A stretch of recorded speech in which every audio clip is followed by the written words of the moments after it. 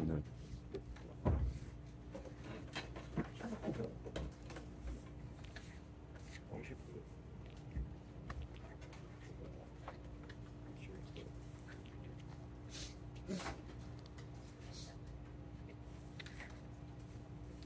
Let's pray. And Father, we do acknowledge we're here this morning, Father, because of you, because you're our God and our Savior. And Father, I pray that as we get back into Isaiah, you open our eyes and reveal yourself to us. Reveal to us what you did to Isaiah. Show us, Father, what you want us to know concerning who you are and what you're doing in the life of all of humanity to save us through your Son, Jesus, and how you prophesied that 700 years before he came, and how you prophesied his return also, which is still in our future. I pray, Father, again, open our eyes, help us to see what you're trying to communicate to us, remove our whatever distractions so we can focus on and hear you. We thank you, Father, for your love for us, and I pray we'll see that in these passages. In Jesus' name we pray. Amen. So we haven't been in Isaiah for 3 weeks, so let's make sure we're in the right context. In the book of Isaiah, the prophecy, the first 5 chapters, introduce the whole book. Chapter 6 is Isaiah's call. Chapter 7, 8, and 9 emphasize Emmanuel, God with us. And for the Israelites, they're living in gross immorality and gross sin, rejecting God, yet God still communicates to them, I am with you, because they're God's people. And his desire for them is to draw them back to him in redemption and salvation. Then picking up in chapter 7 still, Assyria is an issue because they're invading. Judah and Jerusalem are depending on Egypt to save them, not God. Then Babylon saved them and not God. And the text is throughout saying to Israel, to Judah, God's your only Savior. And in the end, when the Assyrian army is outside the gates of Jerusalem to destroy it, God demonstrates one night, he would save them and decimates the Assyrian army to the point that what's left packs up and goes home, and never returns. So God said, I am your Savior, and God proved so to Judah and Jerusalem, but they still aren't turning. Chapter 40 is a huge transition in Isaiah, because chapter 40, Isaiah goes from dealing with the Assyrian threat to announcing the Messiah, the servant of God, who will bring salvation. And we know that because in chapter 40 it says, Comfort, O comfort my people, says your God. Speak kind to Jerusalem and call out to hear that her warfare is ended, that her iniquity has been removed, that she has received of the Lord's hand double all her sins. Then verse 3, the key verse following, a voice is calling, clear the way for the Lord in the wilderness, make smooth in the desert the highway for our God. And it continues. Well, over in Matthew, Mark, Luke, and John, those passages are applied to John the Baptist, who's the voice crying in the wilderness. So we know chapter 40 of Isaiah is a transition to focus on Messiah. And the term in Isaiah is servant. He's called the servant in Isaiah. It's the Messiah, it is Jesus. And from 40 through 56, it clearly communicates Christ's coming, Christ's first coming, his life, his ministry, his suffering in chapter 55, I think it is, to the point of death on the cross. Yes, and the fact that God provided the Savior, and it is Jesus, it is the Messiah. In chapter 56, there's a transition again. This transition is to focus on the second coming of Christ. And we know that because the verses of chapter 56, again, communicate a new covenant, because the foreigner and the eunuch are welcome into the worship of God with everybody else. That can only be done after Jesus come and fulfilled the prophecies of the law and made it possible for that to happen. And it continues with the second coming, communicating that fact and that truth that there's the first coming of Christ, 40 to 56, and then the second coming of Christ. So we're in the section now of the second coming of Christ. And last week, chapter 60 focused on Jerusalem, the city. And we discussed either it's the new Jerusalem at the end of all time, or it's the Jerusalem of the 1,000-year reign. And I think it's more the 1,000-year reign Jerusalem because it describes the people, both inside and out, as somewhat like we are today. 61 continues this picture of the second coming of Christ and the events that take place during that time. So, we begin chapter 61, verse 1, and that's where you should be. And I'm going to go to Luke 4, not you, me, and start reading in verse 16. And you be paying attention to 61, verse 1, and you notice when I start reading the same thing.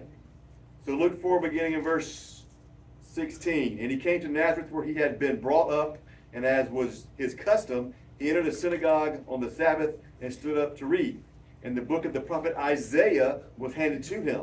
And he opened the book and found the place where it was written, "The Spirit of the Lord is upon me, because he anointed me to preach the gospel to the poor. He has sent me to proclaim release to the captives and recovery of sight to the blind, to set free those who are oppressed, to proclaim the favorable year of the Lord." And he closed the book, gave it back to the attendant, sat down, and the eyes of all the synagogue were fixed on him. And he began to say to them, "Today this scripture has been fulfilled in your hearing." Jesus read Isaiah 61 in that synagogue and said, "Today this scripture is being fulfilled in me." So in Isaiah, the Spirit of the Lord God is upon me, because the Lord has anointed me to bring good news to the afflicted. He has sent me to the blind, to bind up the brokenhearted, to proclaim liberty to the captives, and freedom to the prisoners, to proclaim the favorable year of the Lord and the day of vengeance of our God, to comfort all who mourn. Verse 3, to grant those who mourn in Zion, giving them a garland instead of ashes, the oil of gladness instead of mourning, the mantle of praise instead of spirit of fainting, so they will be called oaks of righteousness, the planting of the Lord, that he may be glorified. So Jesus communicates to Isaiah 61, I think. He communicates to the prophet. And then in Luke, he reads that verse to tell the world the Messiah is here. He identifies himself as the Messiah. Now, Max wrote this a week or two ago in one of the videos, that there are 8 verses prophesying Christ coming, compared to one of his birth or something along those lines. He has fulfilled all these prophecies. We know this because in 250 BC, before Christ, Septuagint was written, which has these prophecies in it. No way it could be written afterwards. We know the Bible and the Old Testament speaks of Jesus, and he lived as was defined in the Old Testament, died, rose again. So he is fulfilling the prophecy, and it continues. I love, though, that he reads these very verses, and it goes back and forth, because in my mind, I think Isaiah had a glimpse of the future and knew what was coming in the Messiah, in the Christ. So he identifies himself in Isaiah 61. He reveals to Isaiah who he is. He describes or defines his ministry: good news to the afflicted, bind up the brokenhearted, proclaim liberty to the captives, freedom to prisoners, to proclaim the favorable year of the Lord and the day of the vengeance of our God, to comfort all who mourn. And then verse 3 is a word picture of the victory or the celebration or the giving of his, granting of his freedom to the people who he redeems. So, and as we know, Hebrew is full of word pictures, and verse 3 is a good example of that. So he communicates in the midst of this discussion of the second coming, he came to save. He came to free people who are bound up in their sin. He came to redeem. He came to shine light in the darkness. He came to bring salvation to all who were lost, who were in bondage to sin, who were enslaved to sin, who had no hope. He came to bring hope. So Christ comes not to judge his first coming. He comes to save. He came to bring salvation, to bring peace, joy, to give the truth of how humanity is to know God. Go ahead, Lord. Okay. We don't want Josh to escape.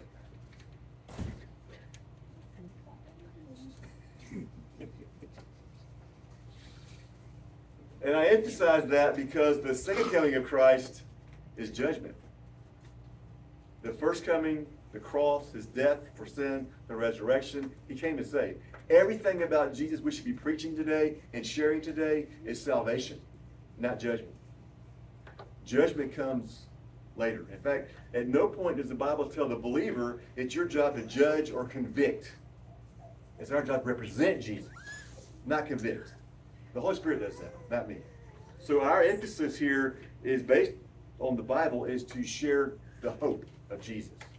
The judgment will come, but that's in his hands and not our hands. So don't forget, the primary message we have about Jesus is he's come to save, he comes to help, to free, to release, to bring light in the darkness. Verses 4 through 9 are word pictures of Jesus' salvation. Then they will rebuild the ancient ruins. They will raise up the former devastations, and they will repair the ruined cities, the desolations of many generations. Strangers will stand and pasture your flocks, and foreigners will be your farmers and your vine dressers. But you will be called the priest of the Lord. You will be spoken of as ministers of our God. You will eat the wealth of nations, and in their riches you will boast. Instead of your shame, you will have a double portion, and instead of humiliation, they will shout for joy over their portion.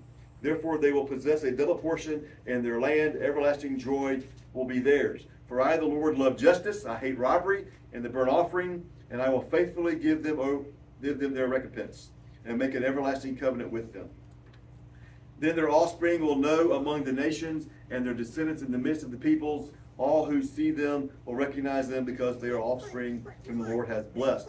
Again, a lot of that is a word picture of, I think, the 1,000-year reign of Christ. The saved, the believers who are there, who reign with Christ, are seen as priests to God, because we are now priests to God. The believer now is the priest who goes out to the world to represent God, to communicate His love, His desire for saving people in grace. So the picture of the 1,000-year reign is, as Christ reigns, He is still communicating grace and mercy and the gospel to all who will respond to that. And the people who are in Jerusalem with them, who reign with Him, the saints, the believers, are the priests who are communicating that. And the word picture is, that's their job. Somebody else farms their land, brings in the harvest, provides for them. Their job is to represent Jesus. So all believers at this time are pastors, if you will, or evangelists, or priests, communicating the gospel to all in the world who have not yet responded to the fact that Jesus is King and reigning in Jerusalem.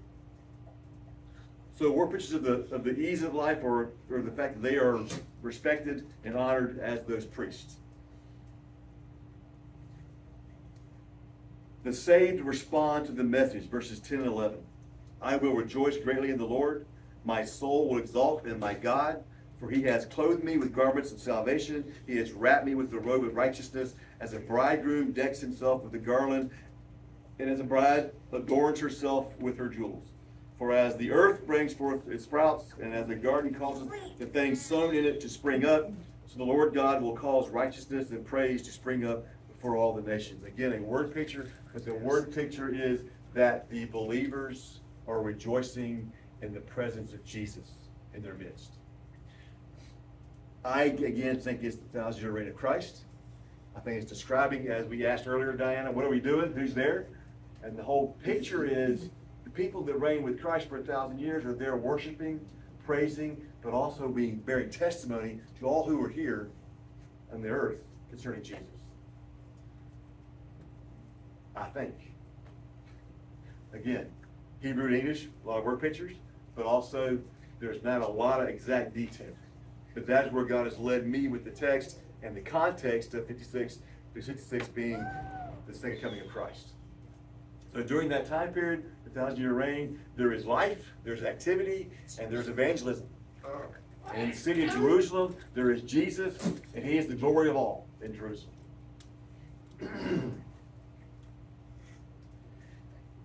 In verse 8, he points out the false worship of the Israelites. We'll come back to that after we do chapter 62. Chapter 62 discusses the city of Jerusalem, the city of God. Verses 1 through 5. For Zion's sake I will not keep silent, and for Jerusalem's sake I will not keep quiet, until her righteousness goes forth like brightness, and her salvation like a torch that is burning. The nations will see your righteousness, and all kings your glory, and you will be called by a new name, which the mouth of the Lord will designate. You will also be a crown of beauty in the land of the Lord, and a royal diadem in the hand of your God. It will no longer be said to you, forsaken, nor to your land will it any longer be said, desolate. But you will be called, my delight is in her, and your land married, for the Lord delights in you, and to Him your land will be married. For as a young man marries a virgin, so your sons will marry you. And as a bridegroom rejoices over the bride, so your God will rejoice over you. The glory of God fills the city. Brightness, a torch. The world will see a renewed city of Jerusalem globally. The world will know it is the glory of God in the city that makes it the brightness that it is, that makes it the city of glory that it is. It will be a city of joy and righteousness. And that is so because Jesus Himself is there and He makes it so. It is the presence of Jesus that's the glory of the city. That's what the world will witness during the 1,000-year reign of Christ. Verses 6 through 9, the watchmen. On your walls, O Jerusalem, I have appointed watchmen. All day and all night they will never keep silent. You who remind the Lord, take no rest for yourselves, and give him no rest until he establishes and makes Jerusalem a praise in the earth. The Lord has sworn by his right hand and by his strong arm, I will never again give your grain as food for your enemies, nor will foreigners drink your new wine for which you have labored. But those who garner it will eat it and praise the Lord, and those who gather it will drink it in the courts of my sanctuary. And again, the word pictures are there. The watchmen, unsure what that means, possibly angels who are there to remind God of his promise to Israel, to Jerusalem, to his people, or just a word picture communicating it's ever before God what he's doing, fulfilling his promises. Verse 8 and 9, the city will belong to God's people and no others. So it's a place where the saved reside and not those who do not believe in Jesus. Verses 10 through 12. Go through the gates, clear the way for the people, build up the highway, remove the stones, lift up a standard over the peoples. Behold, the Lord has proclaimed to the end of the earth. Say to the daughter of Zion, lo, your salvation comes. Behold, his reward is with him, and his recompense before him. And they will call them the holy people, the redeemed of the Lord. And you will be called sought out, a city not forsaken. And again, it's the 1,000-year reign of Christ, a new Jerusalem, if you will. But God's people and only his people have a place in Jerusalem with God. The chapter is victory song. In fact, each one of these two both is a victory song of God's people. God's emphasizing his victory over sin and redemption of man. God's revealing our place in eternity with him. It's hard to read this and really, I think, for me anyway, to grasp what's going on. Chapters 40 to 56, we knew what that was because it's fulfilled in the New Testament. We can match verses in Isaiah to New Testament. We know it talks about Jesus specifically because he fulfilled the prophecy. You can see exactly how it all falls in place. But from 56 on, it's in my future.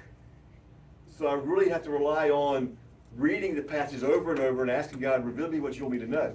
And he may say, I don't want you to know anything but what it says. Just go with, it's going to happen like this.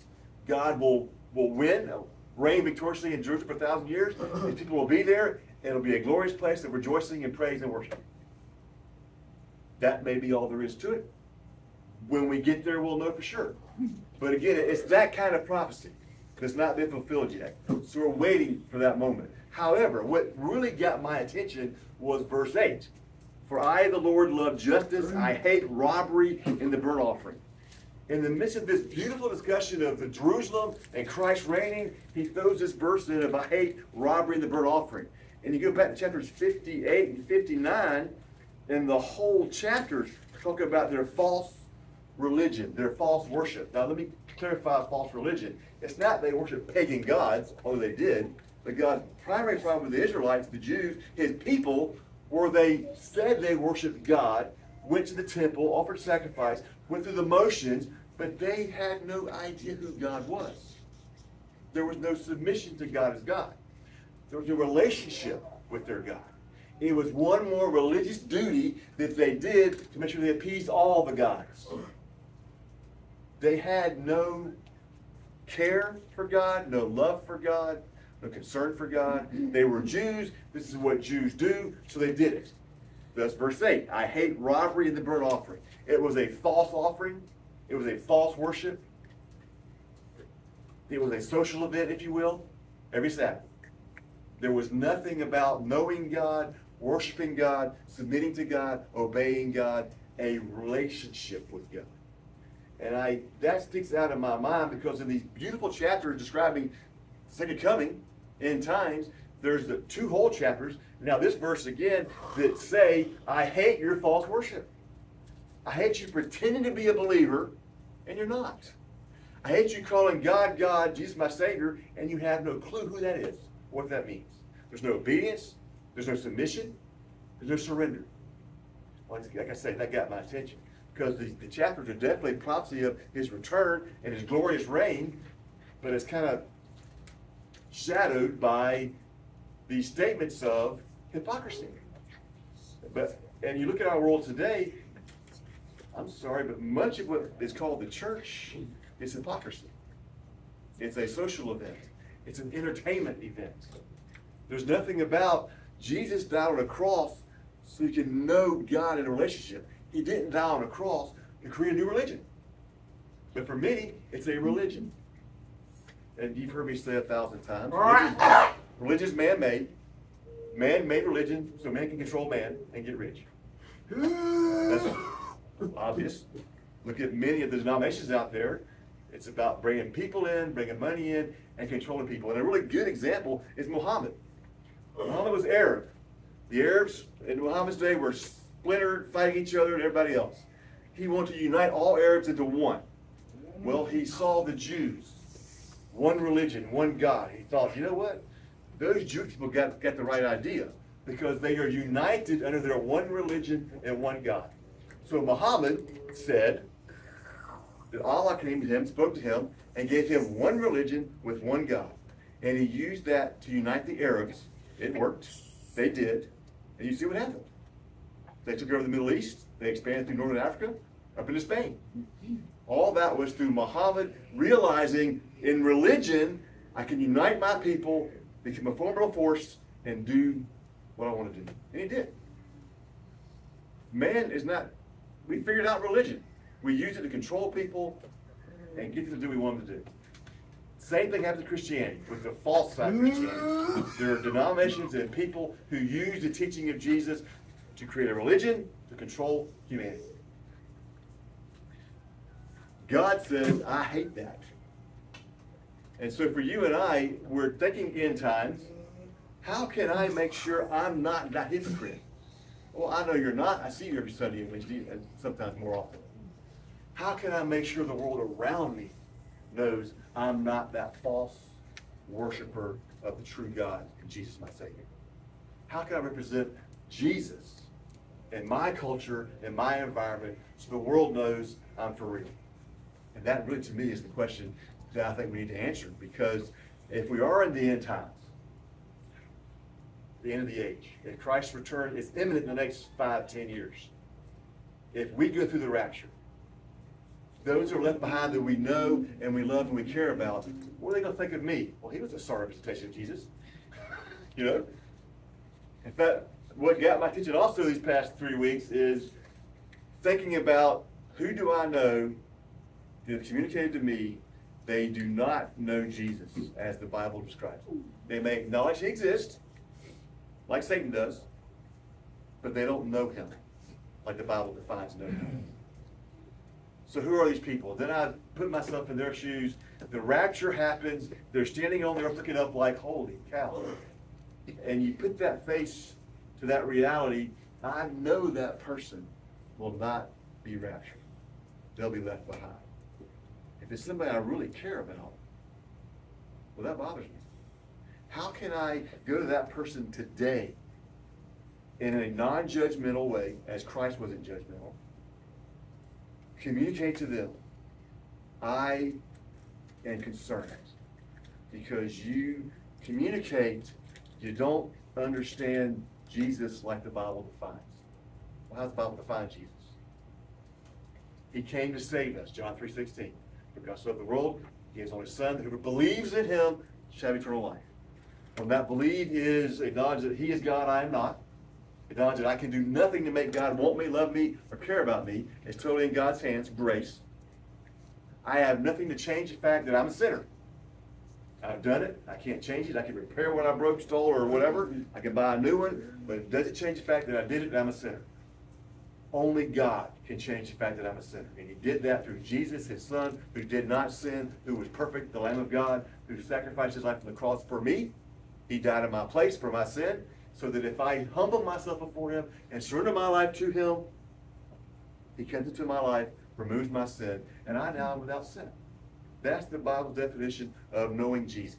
And it leads to a personal, intimate relationship that's totally spiritual, but you can see it physically, mentally, emotionally. But you enter that relationship with God the Father through Jesus the Son.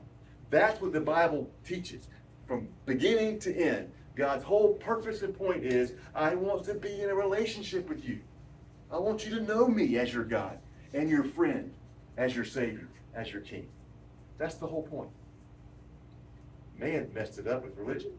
But for God, and through his son Jesus, it's about, I love you, I created you, I want you to be in my presence. Your sin ruined that, but I will remove your sin, that barrier, through Jesus.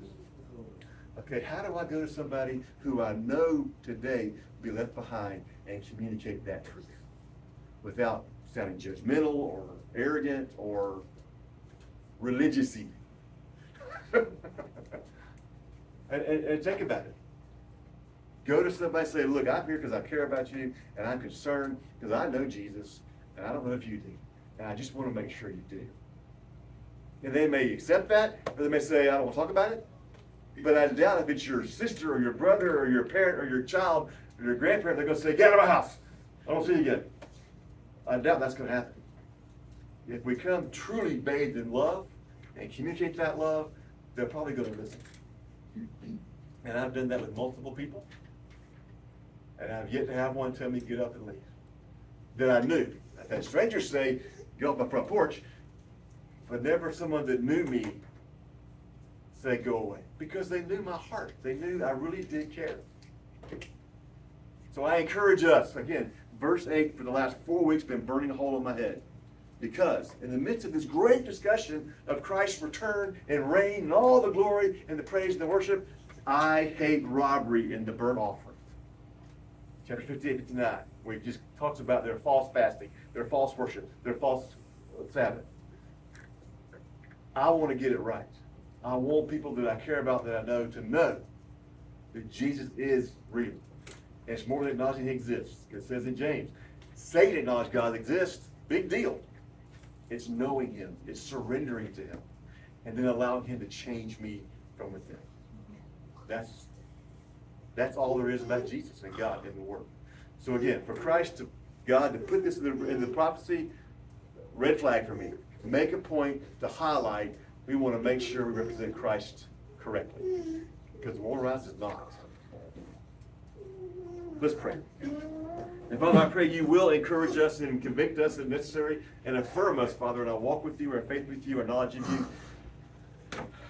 Move us, Father, to be that witness to the people whose lives you placed us in.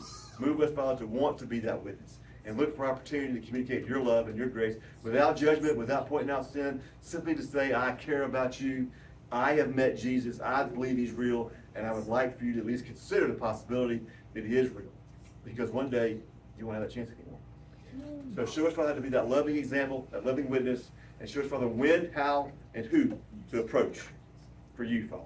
In Jesus' name we pray. Amen. Amen.